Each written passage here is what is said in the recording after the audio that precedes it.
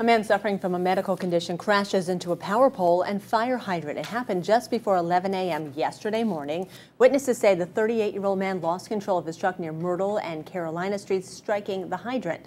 Mark Nodine says the driver then hit the power pole, knocking a live wire down on top of the vehicle. But as soon as he went in, the power line went over the truck and into the water. The street was flooding, so he was trapped in his truck for a second.